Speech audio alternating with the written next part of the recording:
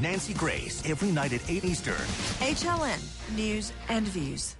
Joining us live from Colorado, Nia Bender, News Director, 710 KNUS News Radio.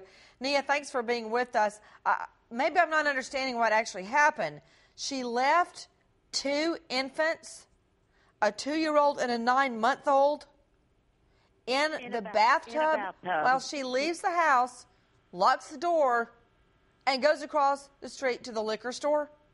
That's exactly what happened. She claims that she just left a little bit of water in there, and she left the two kids in the bathtub to go out. She claimed they needed milk. Actually, she went and got cigarettes and hot wings. So, Nia, when cops caught up with her, did she have milk? She did not have milk with her, but she did have the hot wings and the cigarettes. Yeah, it's kind of hard to find that 2% organic milk at the liquor store. Jake Soros, what else do you know?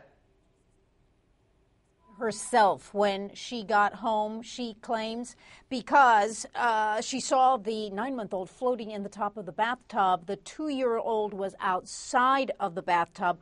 When police immediately came, they found the baby flat down on a rug, like a throw rug, but the water was drained out of the bathtub, and there was skin residue on top of the drain, along with a washcloth in the tub that had skin residue from the baby.